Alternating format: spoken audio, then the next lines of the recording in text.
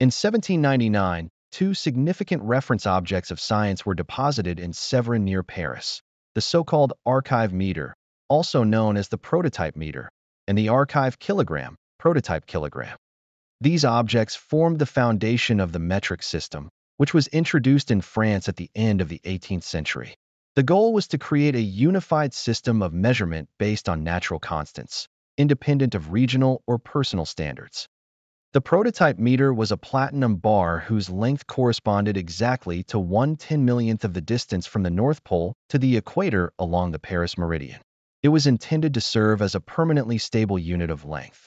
The prototype kilogram, also made of platinum, was a cylinder that had exactly the mass of 1 liter of water at 4 degrees Celsius, the temperature at which water reaches its highest density.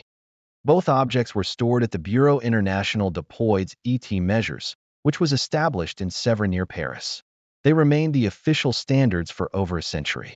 It was only in the 20th and 21st centuries that they were replaced by definitions based on physical constants, such as the speed of light or the Planck constant.